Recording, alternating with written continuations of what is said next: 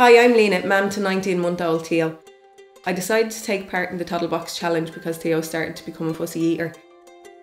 I breastfed him initially up until he was 11 months and I knew he was getting the nutrients he needed. When I started on solids, I was more concerned that he wasn't eating the right foods, the right portion sizes, and I wanted to make meal times a little bit better for him. If you want to follow our Toddle Box Challenge, I will be uploading videos daily of his meal times and you can follow us here.